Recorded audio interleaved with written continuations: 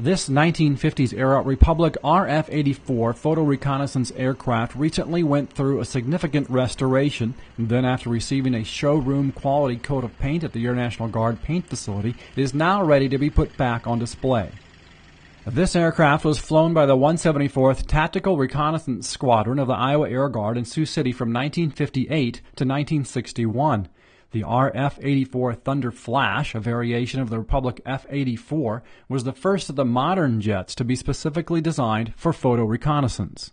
The RF-84 was one of over a dozen variations of the F-84. The biggest difference in appearance was the addition of the camera payload area here on the nose of the aircraft. The air intakes on the RF model were then moved here to the wings along the fuselage.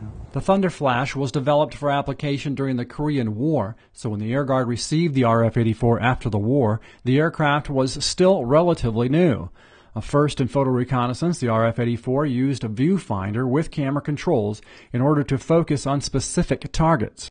The tactical part of the RF-84 mission meant pilots would typically find themselves over hostile airspace, flying low and slow by today's standards, and usually alone.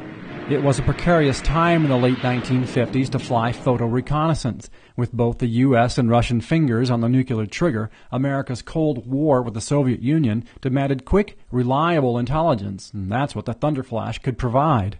After receiving the mission, the innovative airmen of the Air Guard quickly adapted to the new mission and found ways to improve the process. Retired Master Sgt. Duane McCallum worked as a photo lab technician in Sioux City, where film from the RF-84 was developed. Well, the cam repair people took and got a salvage truck and put a darkroom on it so that you saw those guys taking the magazine out. Okay, they could give that to the truck.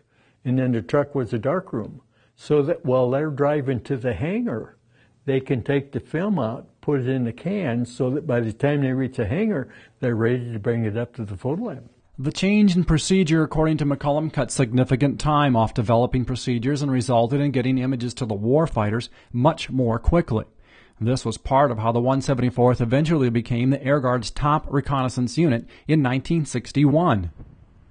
Today, 50 years after flying the RF-84, the 174th is still the active flying unit of the Iowa Air Guard's 185th Air Refueling Wing, and even though the mission and aircraft have changed numerous times through the years, the rich heritage, pride, and ingenuity of its airmen continue to bring the kind of value that only the Air Guard can bring to the mission of the Air Force.